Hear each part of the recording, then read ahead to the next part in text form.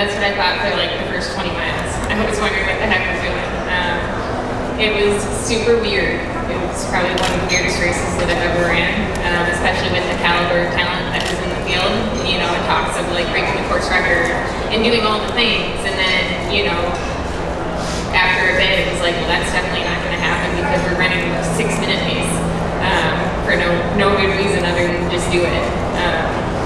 But, you know, sometimes that's how races play out, and you just have to jump on board and either do that or do your own thing. And today, I just decided to jump on board and do what they're doing and try and hang on.